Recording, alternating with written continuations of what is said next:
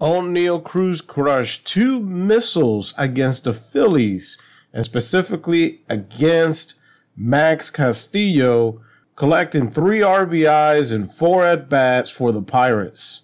His first home run was a fastball down the middle that he pulled. This ball exited at 116 miles per hour.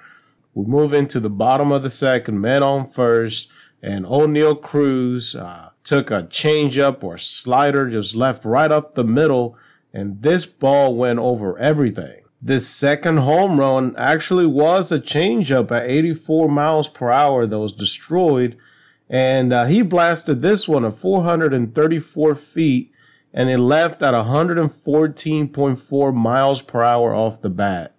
Both of Cruz's home runs would have been candidates to land in the Allegheny River if he had hit them at PNC Park, so it is safe to assume that the Pirates shortstop will have a couple of river blasts in 2024. This guy, if he stays healthy, he's going to have a monster year.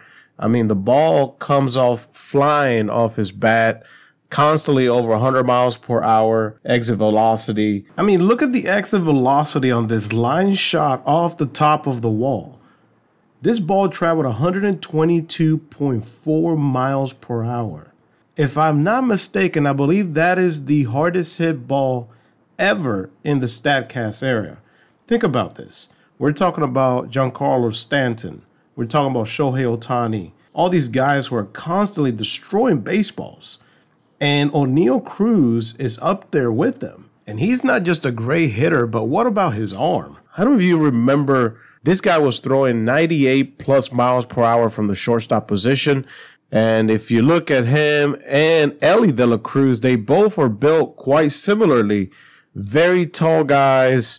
Looks like they're using their lower half to pull the ball, hitting monsters. Elly de la Cruz already hit a home run this spring that traveled around 470 feet.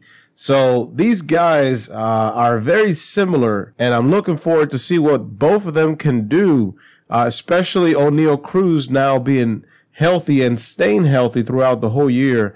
Watch out. These guys are coming to hit lots of home runs, lots of shots, and I think it's going to be fun for the game. All right, everyone, this is all I have for you today. If you enjoyed this video, don't forget to hit the like button, subscribe for more videos like these, and if you're going to any baseball games soon, don't forget to use my coupon code from SeatGeek and save $20 on all your tickets. See you in the next one.